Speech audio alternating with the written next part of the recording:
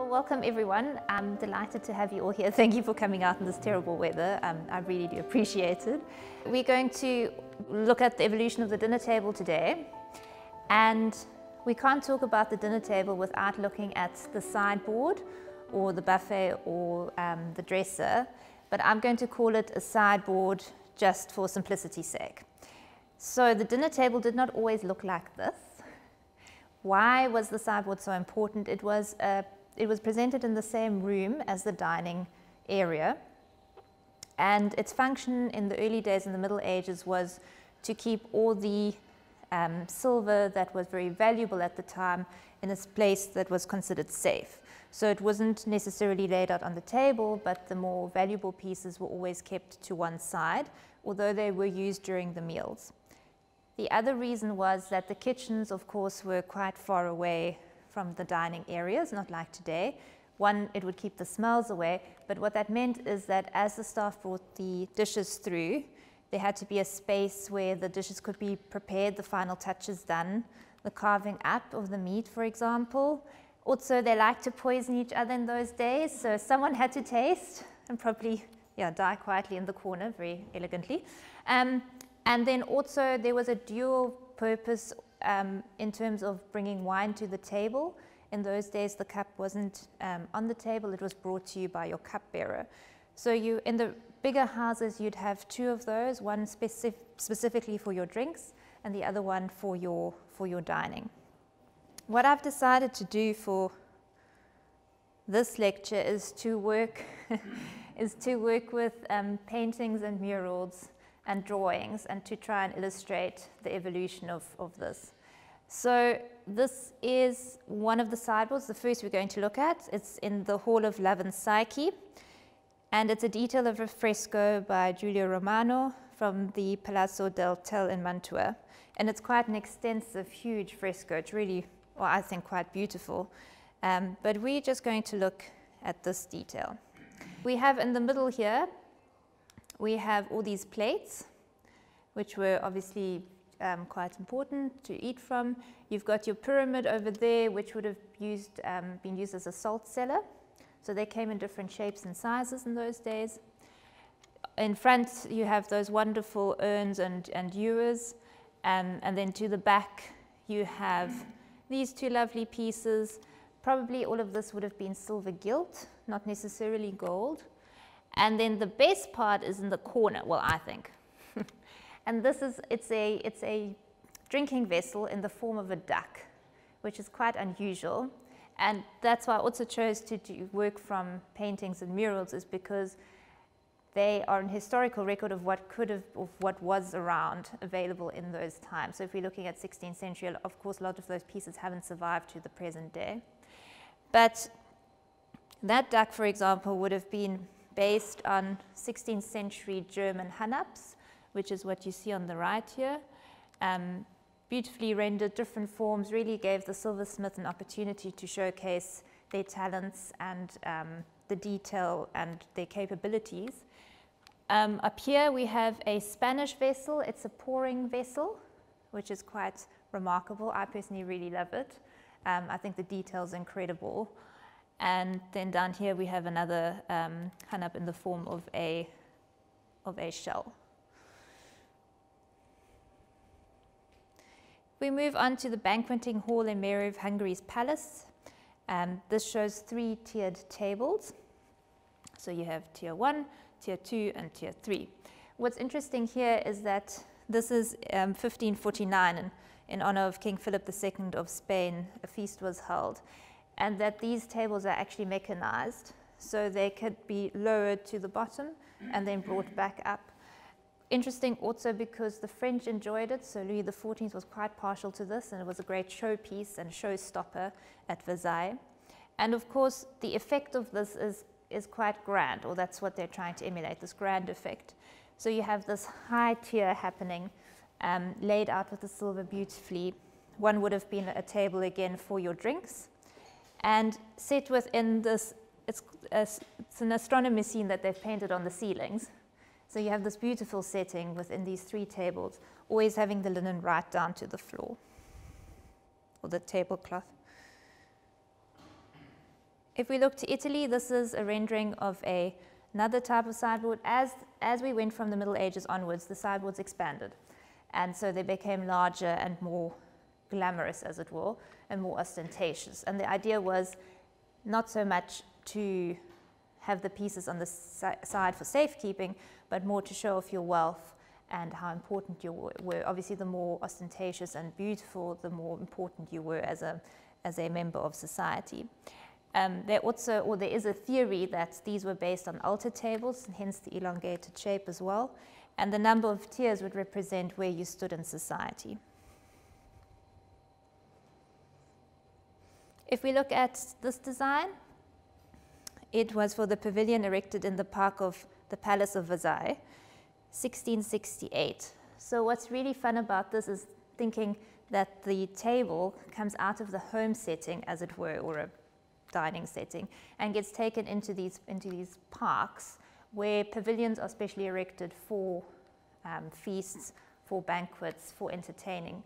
And what that did also was it brought a whole new dimension to the dining experience, because the gardeners and the architects were also inspired by all this pomp and splendor. So before we move on to that, if we just look here, we've got the lovely tureen, this beautiful, big, impressive piece covered tureen, and then we have the ewers again with fawns as handles, which is quite fun. And then in the center here, as we go up, we just have this grand assembling of silverware. Also important that remembering Louis XIV, Louis XV, you've got a lot of wars happening in those periods as they transcend over. They were quite fond of warfare.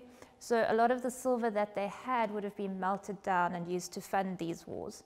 So a lot of what one sees in these drawings isn't available anymore today. And that's actually quite important for us from a historical point of view.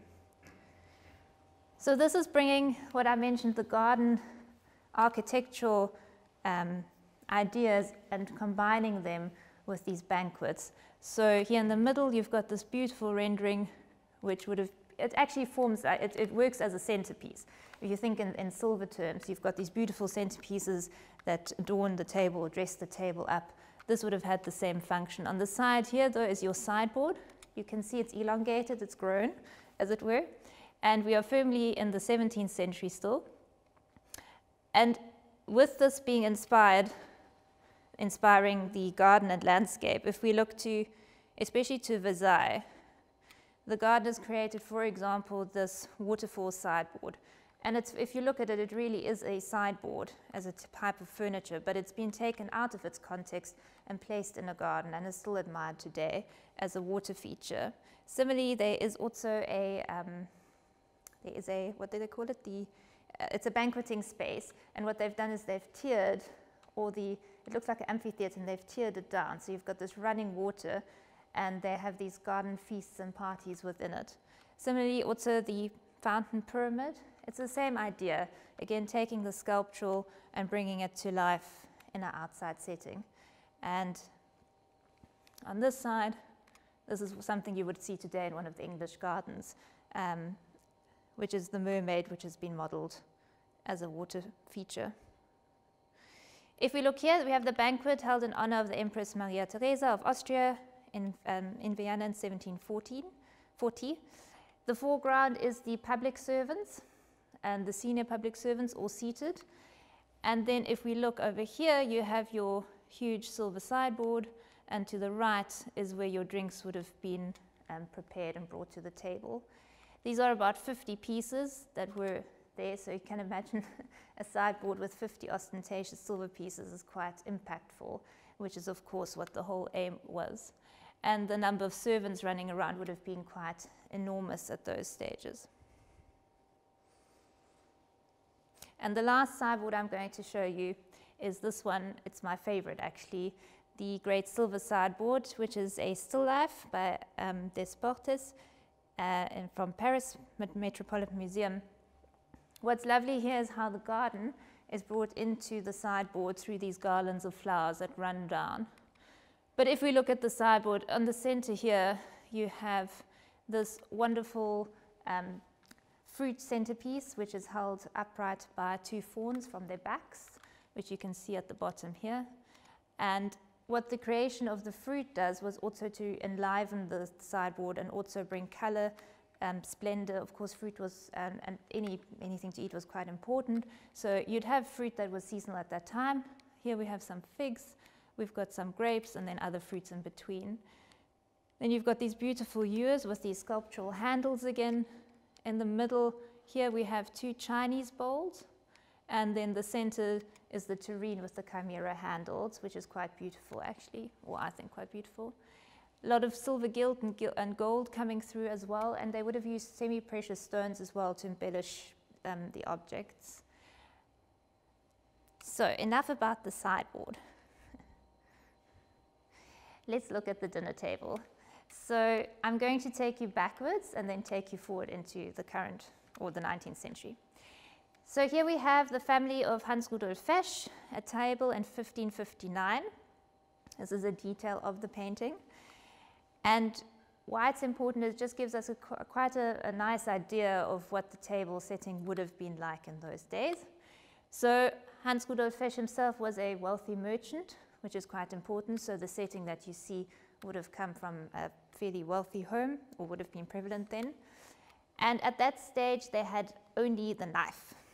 So each person had their own knife, which was quite a pointed utensil, and its sole function was, well, you could spear things up, you could try cut with them, and you could obviously eat with them. It did a multiple purpose functional tool. They didn't know about forks in those days yet over there, so a lot of eating was done with the hands as well. If we look to the plates, we have trenchers. So trenchers were bigger pieces of probably oval wood that had a dugout in the middle, and that was your plate, and that was obviously the forerunner of what we consider to be the plate today, just ours have shrunk slightly in size. And what they would have used those for is they would have put a piece of bread in the middle, cut up their meat so that the juices would have sucked up into the bread as well, and then started eating, which probably was quite a messy affair, but nonetheless. Here we have two, and there's another one here, two salts. Again, they would have had different shapes. Spices were quite important because the food was really bland, so probably you would have had your salt, your pepper, or your nutmeg, sometimes also cloves. Being a merchant family, they would have obviously placed great importance on that. If we look here, we have, it looks like a pouring can, and that was actually for mustard. Mustard in those days came in a liquid form, so it's nothing like we have today. So it would have been in a utensil that would have been able to pour. And then the glasses, you have these open goblets, and then here you have the chalice. So the head of the family normally had, or often had, a more precious or ostentatious piece of drinking equipment, as it were, in this case the chalice, which would have been derived from the church chalice in all probability from its form. In front here you have the open seat. That's simply because this was a Protestant family, and in those days they kept a seat open for the Saviour so that he could join them for supper at the table.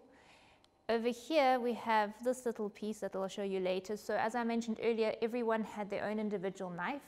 Men in those days walked around with their scabbards, hilt daggers and scabbards, and there would have been an extra compartment where you would have had your knife that you used for eating. And thus everyone had it. It was a very higgledy-piggledy affair. If you think today's dinners, we like to make everything look the same, and you know, the same cutlery, the same plates. In those days it didn't quite work that way. Down here we have pewter. So just a reminder that we didn't only have the silver and the gold and the porcelain later on, but pewter played a really important part in those days as well, especially depending what family you came from. The ladies would have had these utensils where they would have had their eating utensils in, or they later on had a little, like a traveling case that they took with them wherever they went. Going one century ahead, 1643, we have the Bodmer family of Zurich. What we see here is quite a large family, as they would have been in those days. All the ladies to the right, all the gentlemen to the left, and the littlies right in front. But what we see here is the knife now placed on the table for everyone. but the mother and father over here have got two sets. They've now actually got a fork, which was a two-prong. It looks like a rather blunt instrument. It's two-pronged, and there you go. It was very much a spearing up affair. But mother and father had that. In the center over here, you had spoons, and those would have been for the children. So when the dinner started, the concept of having your own fork and spoon and knife wasn't necessarily ingrained at that point in time. So there the children would have all grabbed a spoon and started dishing themselves and eating. It would have had a double use, as it were.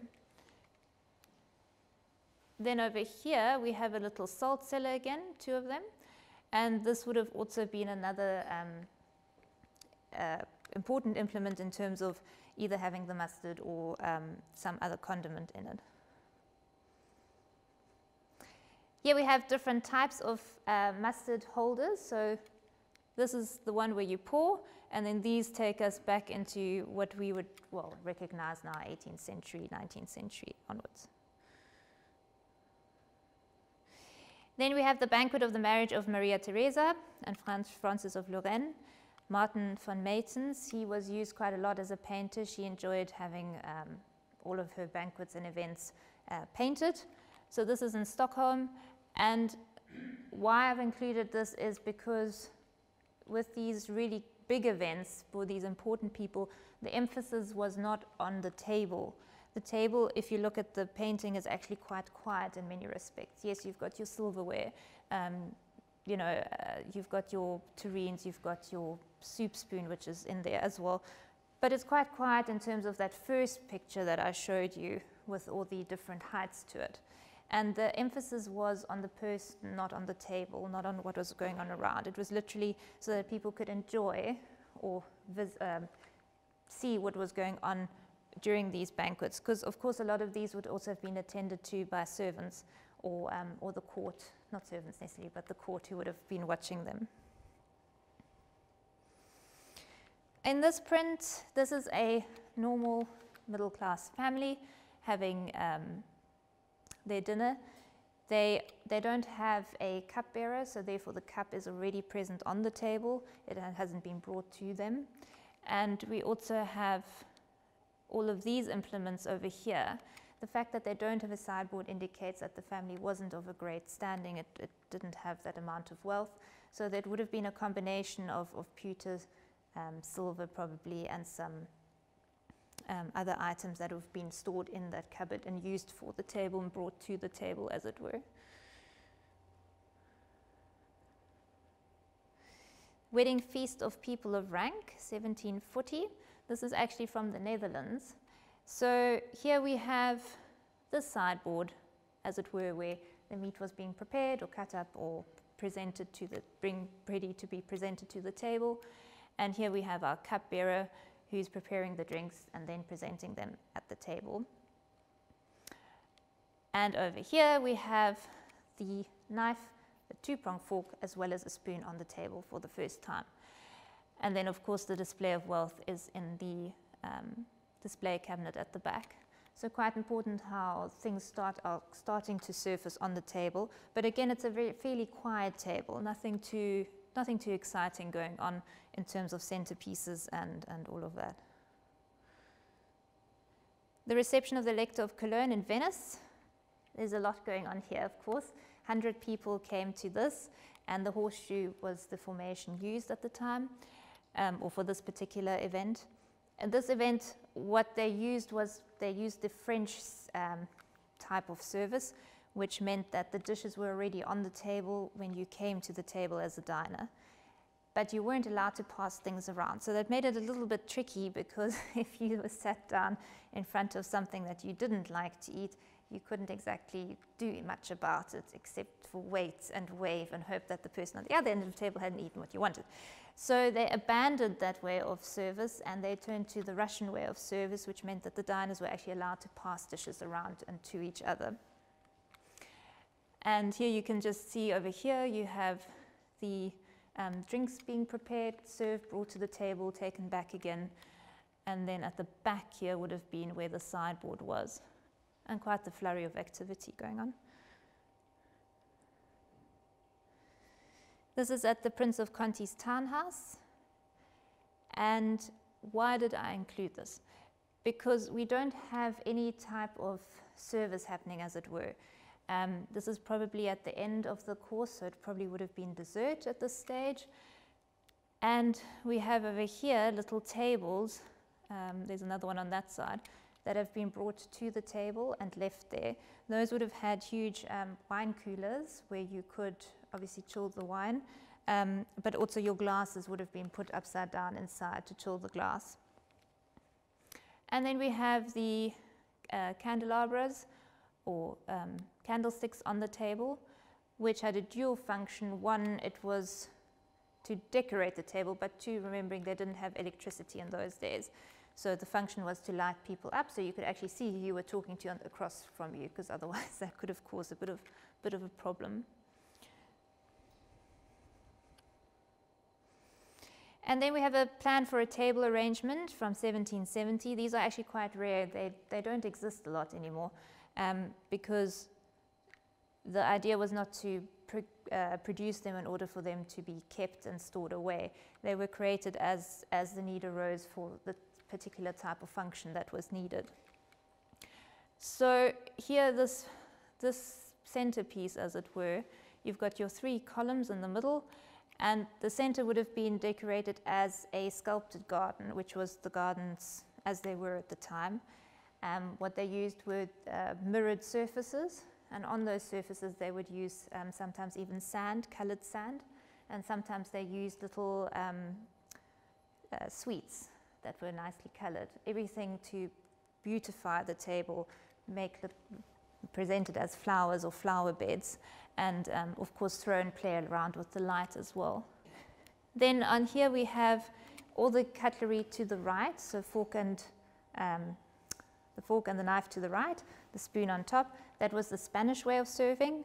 So you had everything to the right. Later the Germans had the knife to the right, the fork to the left, and that was the way the Germans had it. But here we have the Spanish setting, and of course it also shows the influences.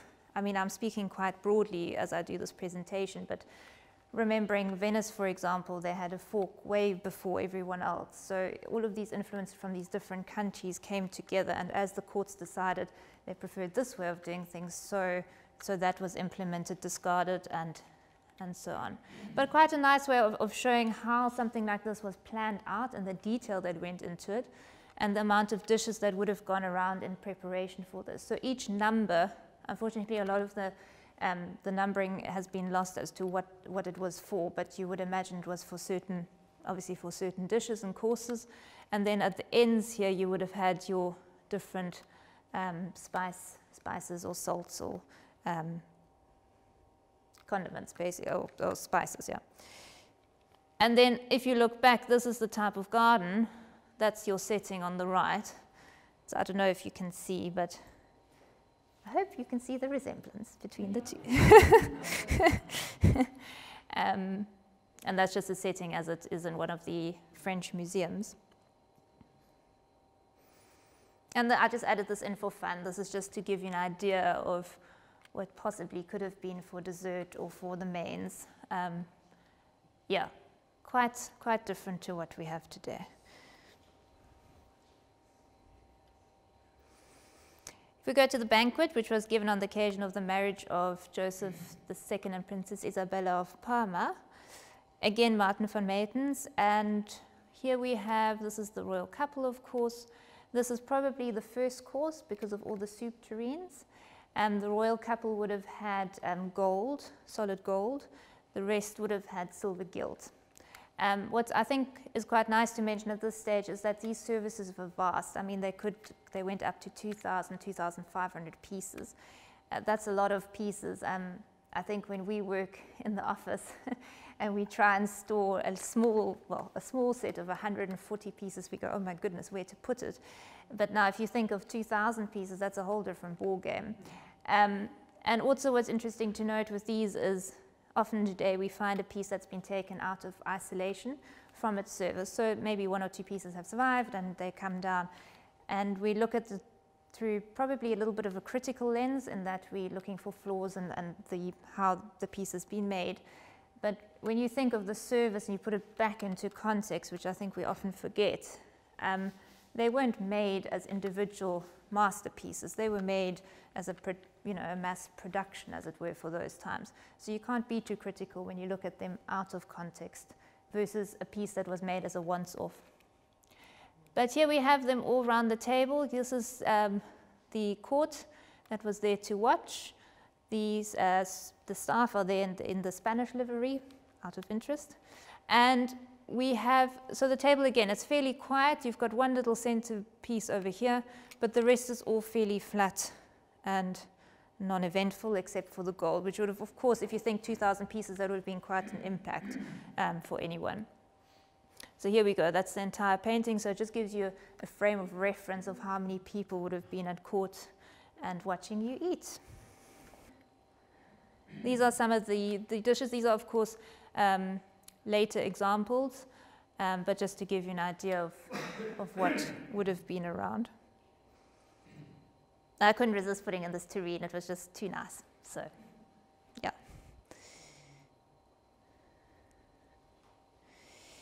This is the grey cover of King Charles III of Spain. I included this actually not so much as to look at the table, but to look at the setting. Because we often forget how huge these houses are still, the amount of tapestries and wonderful objects that are in. So the table as itself within that setting, of course, just pulls everything together and gives you this real grand feeling. Also in those days, which I hadn't mentioned, is the tablecloth, of course, went right to the floor. And as you had a course, so the first tablecloth got removed, and then the second course came out. Course got removed, and so the next tablecloth came off. So it was almost like this peeling of an onion, and your last tablecloth was then your pièce de résistance, the most beautiful one that you had, I suppose, for dinner. Here we have again the Viennese court, and what we have here is this runner, which is what you looked at on your plan, the plan that I originally showed you, the table plan. That would have been your runner, which was brought out at the last course. So you had this table runner that came out, and then it was prepared with your mirrored stands on little feet, and your sands, or your however they wanted to decorate it. And then here we have 2 rows of candlesticks on either side for, again, one for light and one for effect. But it's when you start seeing this, we start getting the feeling of highs and lows within.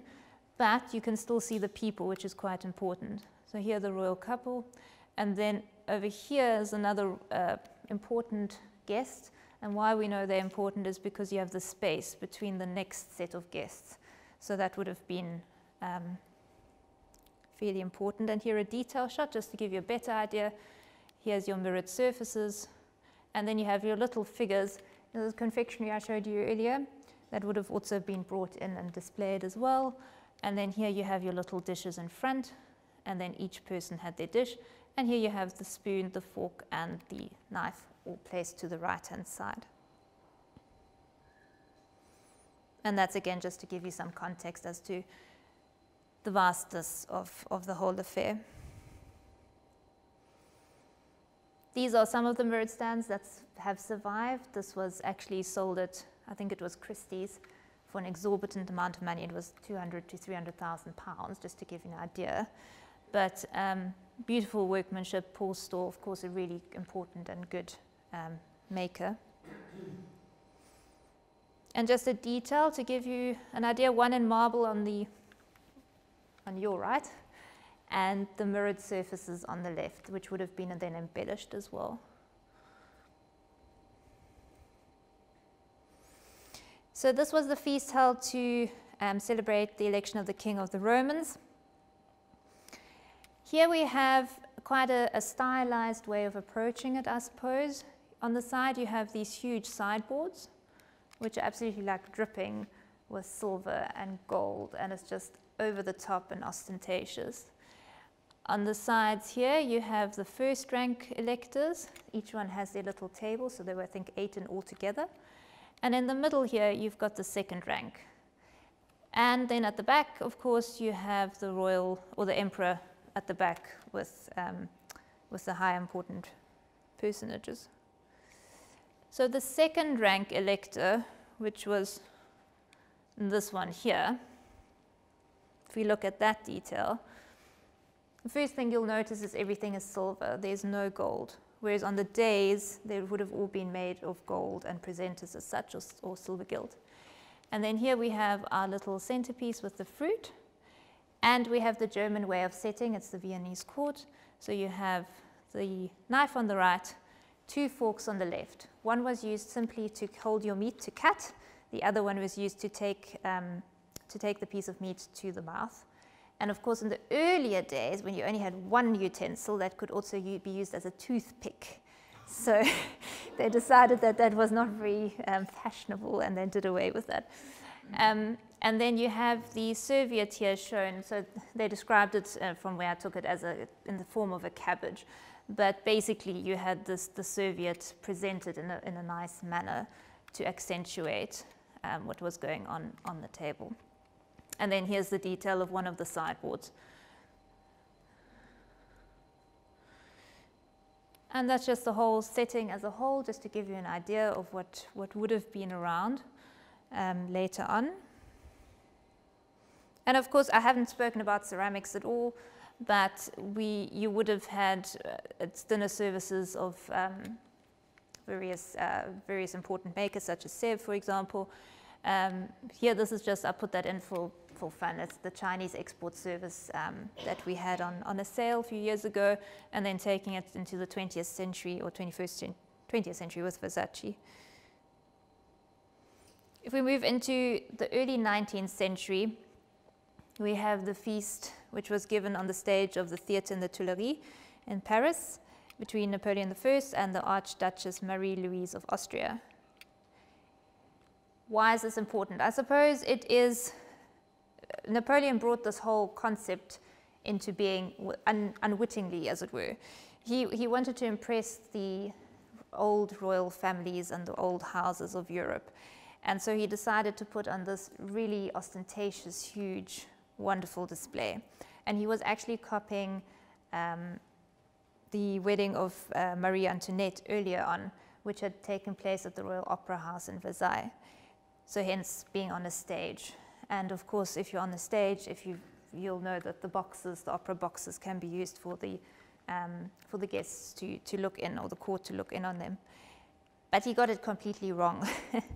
And funnily enough, though, the way he did it was then taken forward into the 19th century and copied, or later into the 19th century and copied by a lot of houses and wealthy people. So we have the royal couple here, and then you've got all these little people sitting on the sides, but you've got these huge, massive pieces of silver that are actually obstructing the viewer. So the idea has moved away from actually the table being quiet so that the court could actually observe what was going on. Now you've got all this height being added, and it actually obstructs, first of all, the viewer looking in, but also people being able to engage with each other at the table. In front here, you've got 2 extra little tables. Those have this shell-like construction, I suppose. That was a nef, which was used in earlier years, and that actually held the king's knife, fork, or the eating utensils, as well as all the spices. That was then replaced later with a cadena, which was more a box shape. Napoleon used both, plus he gave his future wife one as well, which was an absolute no-no. So by combining the two, what he did is he showed the royal houses, or the older royal houses, he didn't understand how these implements worked on a table and what their actual function was. And then in the middles here and here, you've got these huge candelabra with these massive figures holding them up, usual fantastical figures holding them up. And then you've got flowers that have been added. Let's just see, yeah, we've got a close-up. So I don't know, I hope you can see, that's the only downside of working with art sometimes in this context, is it's a little bit hazy. But here you've got these figures that have been brought in on those mirrored stands. Here you've got your flowers that have come on. Here's your bigger candelabras, and the royal couple in the middle. What you can't see on here, but what apparently was at the table, were decanters and glass, And of course, that tradition of bringing glass to the table further enhanced the table in terms of its ostentatiousness. And that was what he was trying to copy. So that's Versailles, obviously today, the opera, but that's the kind of setting it would have been surrounded in. I talked a lot, well, not too much, but here are your eating implements. That's your two-pronged fork. Here's your gold cutlery. These are some different types of salts, all the same use, but in different forms and sizes. And then we have this banquet for the Emperor of Russia, the King of Prussia, and the Prince Regent of England in the Guildhall in London. And this, again, you've got the same days approach, almost like you had for the Emperor of the Romans. You've got the raised days here. This is where the kings would have sat. And then in front here, you've got the rest all spread out. But what you do have, which I couldn't get a close-up of to show you, but I'll just have to tell you, is that the glass is now firmly at the table. And so you could take your glass and ask for more to drink versus waiting for it to be brought to the table, as an example. And then in the middle here, you've got your wine cooler. And again, silver predominantly to the front, all gold at the back, different heights, and you can't really see too much what's going on up there. And of course, the people from the balconies looking down. So these are just, again, some of the implements. The candelabra, Paul Storr, this is in the Royal Collection, for example. Up here you've got a decanter trolley, which was quite fun. So you put your decanters on and you could pass it down around the table. And then, yeah, just a few examples. And then here, the banqueting hall for the annual Waterloo banquet at Apsley House. The centerpiece over here is actually on the table. It was created especially for to commemorate the Battle of Waterloo. It was made by a Portuguese silversmith and is still kept in the collection today. And the inclusion of this, the importance is the inclusion of the floral decoration, which we haven't really seen up to that point. It hadn't really taken off. It hadn't really, the French very briefly tried to incorporate flowers and it didn't quite work. So it's only in the 19th century now that we start to see that inclusion. And if you look to tables today, that's where you find this whole inclusion of highs and lows on your table and these beautiful flower displays. So staying with flowers, I couldn't resist. Simon Lycett, I really adore him. These are some of the creations he's created, and he is the florist to the Queen. And then if you look at this, I mean, this is very much not the same, but it does take you back to those table runners where they were creating those floral decorations in the middle. And just another one. This is the Hofberg Silberkammer in Vienna, so this is where all the gold and silver is stored currently, just one of the table displays that they put out at the museum. But you can imagine, I mean, that all that gold is probably quite garish for us today, but at that time, very much sought after. And then Buckingham Palace, the state banquet being prepared. Yeah, who wouldn't want to be there? And then just the table with some of the confectionaries around. And then to end off, I just thought I'd take you through some fun slides. Well, I don't know, but wedding food of the 15th century and how to make a pheasant or a rabbit. Got a pheasant pie, wedding menu of 1683. But again, I think it's quite an extensive list.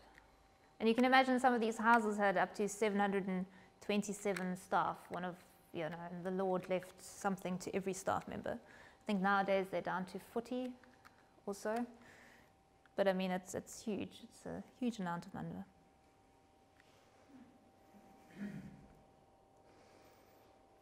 And table seating was very important, as it is today. But you really had to think about who sat next to who, especially if you wanted something particular. But then also interesting how that filtered through down to downstairs, and how downstairs was as regulated, I suppose, as upstairs. sometimes even more so, I think. And then Charles Carter's Complete Cook for 1730. And for all the 3 months, you would know exactly what was to be made. Housekeeping was very important, of course, so the schedule for the housekeeper to our left, and to our right, the pugs had a really nice time, I think. And then a hunt down at the bottom. But I mean, there was a fair amount of cleaning, washing, and all the rest, mending. And then just to end off is, I just thought I'd put together some slides of what the houses look like. So these are various houses all in England, but just to remind us really of the long gallery, the bedrooms, the dining tables, the reception areas, libraries, kitchens, the butler's room, the downstairs, the washing rooms. The outsides always, well, the bigger houses had a church, of course, and a mausoleum, and the estate. And that's all. So, yeah, I hope you enjoyed it.